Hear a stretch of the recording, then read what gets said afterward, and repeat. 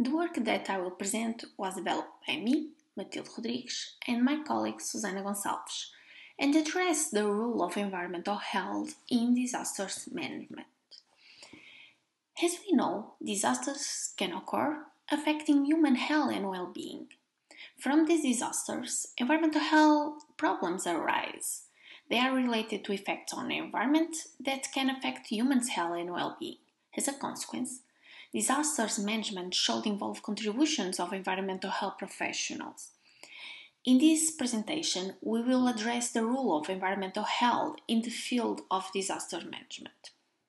However, since we are dealing at this moment with the pandemic and we are performing some work in this field, I will present new inputs that we believe that are relevant for this conference. In fact, during the pandemic, environmental health professionals have played a critical role to ensure population safety and health. However, at the same time, they are facing several constraints that can jeopardize the effectiveness of their role.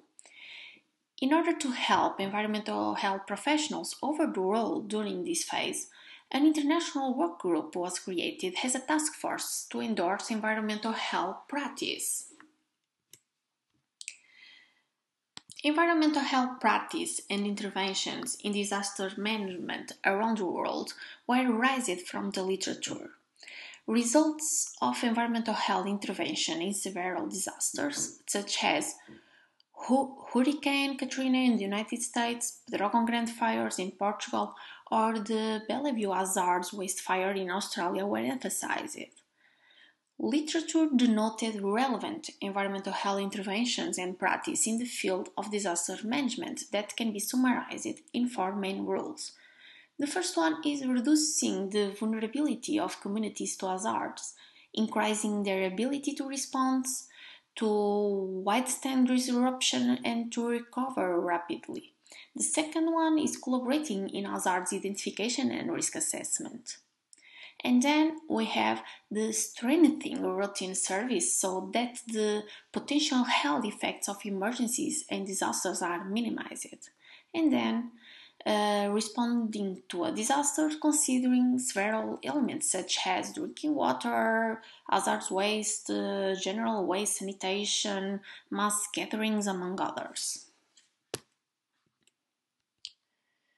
Despite the relevance and competence of environmental health professionals in disaster management, there are some barriers that limit their practice and that have been discussed in the literature.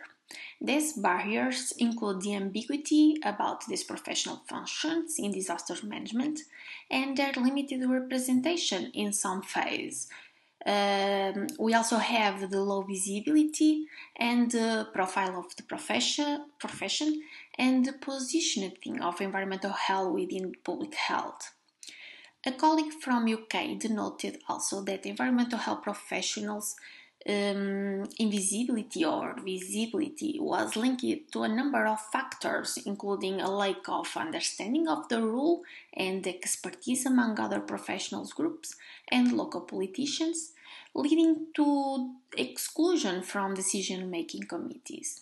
Additionally, there are reports that public health has been chronically underfunded, in particular in US since 2008 recession. This has left public health system with insufficient human resource to deal with the day-to-day activities, a constraint that becomes even more obvious in the case of a disaster. The pandemic stressed the relevance of public health professionals all over the world, in particular of environmental health practitioners. In an effort to contain the virus, a variety of environmental health measures were planned and implemented. In different countries, environmental health professionals were called to act as agents of public health in many different roles. They were uniquely placed to help deal with the crisis caused by this pandemic, having an important role in responding both to immediate threats and long-term implications. Their diverse roles and responsibilities relating to promoting safety and health across occupational, domestic, and commercial settings are uniquely valuable in the context of a major pandemic. However, these same assets are also required for day-to-day management of important environmental health issues. Given the limited human resource, environmental health professionals may temporarily abandon their day-to-day role, creating gaps in service and performance of critical activities essential to public health and safety. For example, surveillance of food, premises, water quality, or built environments, among others, very others.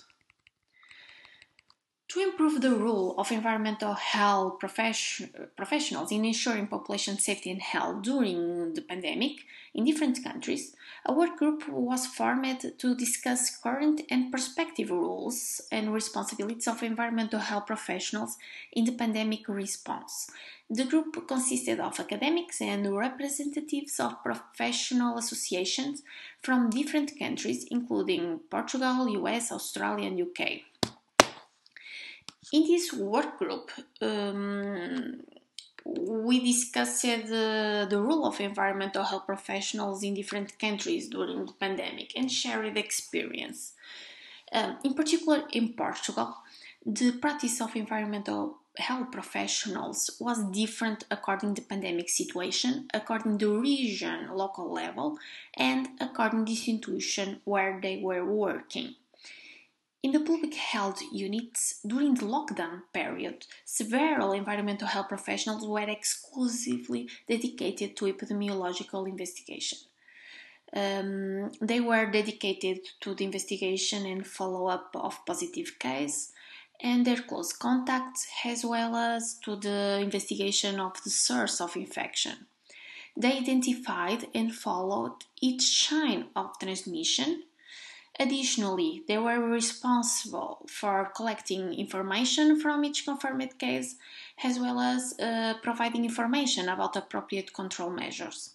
In some locals and institutions, they were responsible for assessing the conditions and developing contingency plans of several facilities such as nursing homes, several occupational settings, food facilities, among others. They are also collaborating on the selection, installation, and operation of emergency facilities, in the assessment of conditions in public space, public facilities, and sports and leisure facilities that are reopening to the public, and on protecting workers' safety and health. During the pandemic, the lack of human resource was emphasized on the news. In particular, the ones that are operating in the public health system. To solve this problem, recruitment grants were open for different health professionals, including environmental health practitioners, to endorse the health service, including public health system. This is a good help, but not solve the main problem. The public health system is lacking human resource, and the control of the pandemic was more difficult in some regions due to this situation. Companies are also recruiting these professionals to help in the development and implementation of the contingency plans. Other problem identified was the difficulty to coordinate different entities, such as at local level, the public health units, the hospitals, and the civil protection. According to small groups of discussion, we realized that in locals where this collaboration works, the control of the pandemics was more effective. It was also observed that when an environmental health practitioner was integrating the team in different entities, it was easy to understand the measures to apply in the different phase, and they usually speak the same language. So, faced to the current experience, we believe that it is important to endorse the training of environmental health professionals, integrating the best practice adopted across the world, preparing future professionals to better deal with pandemics and other disasters. But the intention should not be only preparing these future professionals to operate in the public health system. Environmental health professionals are also critical in civil protection service and in occupational safety and health departments.